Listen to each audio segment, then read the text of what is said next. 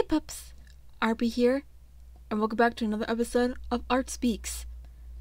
As always, we talk about the artwork first.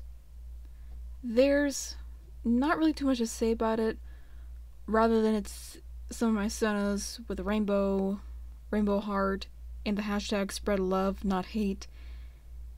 And it goes with today's episode of Art Speaks, trust me.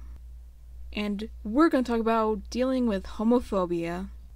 Ever since I was 12 or 13 or older, I've always hated asswipes like these. Some of the ways I deal with homophobia are the following. 1. Ignore. I know it's hard, but ignoring this stupid will hopefully cure the virus of stupid. If that doesn't work, try this one. 2. Sass 'em. Normally I don't condone fighting a Charizard with a Fennekin, since they're both fire types and, well, you get the analogy. Metaphor, saying whatever. But sometimes, you just gotta do it if ignoring doesn't work. And trust me, my little pups, I am the slay of sass. 3. Show 'em facts. If all else fails, show 'em scientific facts about sexuality and sexual identity.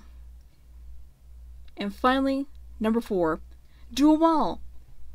If you want, try 'em all. And it'll hopefully work. Now, this is not 100% guaranteed to work, but if it does, then congratulations!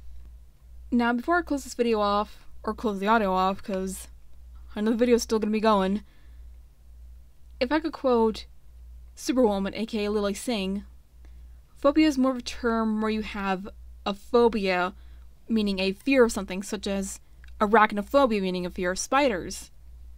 Where homophobia is more of people being assholes, and are so entitled to their lives that they think they can dictate people's lives. To prove a point, they pull the random info out of their ass and pinpoint ancient texts, and don't look at today's facts and figures. Not care like everyone else with jobs, hobbies, critical thinking, and actual human compassion. If they open their minds 100 times as much as they open their mouths, the world will be a better place. And that was the quote, Superwoman, aka Lily Singh. I hope you pups enjoyed this episode of Art Speaks, and I'll see you later, pups. Also, enjoy the video if it's still going on, because I know it's still going on. And this is our peer reminding you to stay awesome, stay strong, and stay beautiful. Oh, and to any homophobe watching this, don't let the rainbows bite, sweeties. Okay? Okay.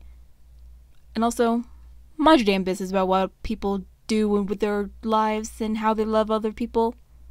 It's none of your business, honey. None of your business. Okay, bye.